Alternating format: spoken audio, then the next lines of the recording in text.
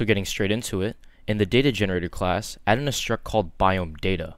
This struct will contain 4 variable integers representing the generation characteristics of a given biome. With that struct declared, let's now add in code in the actual data generation code that will determine the biome for each column of blocks generated in a given chunk. We first declare the biome coordinates for the Perlin noise generator. For tutorial's sake, I'm using 0.75 as a scale, but in practical use you would want a smaller scale of something below 0.5. Next up, we get the Perlin noise value, and based on its difference between 0.5, we choose between 2 biome data with different top blocks. Now to wrap all this up, we just remove the literal declarations of the block type to assign variable in the for loop, assigning the block types with the data block integers. Now one more thing we can add in is the masking of the structure generation in this other biome we are declaring.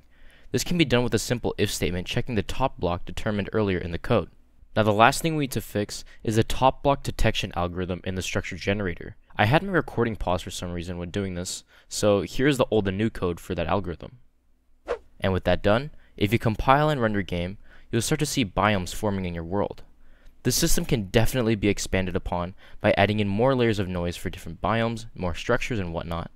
This will be handled in the next video of this series. So with that said, like and subscribe, and I hope to see you all in my next video.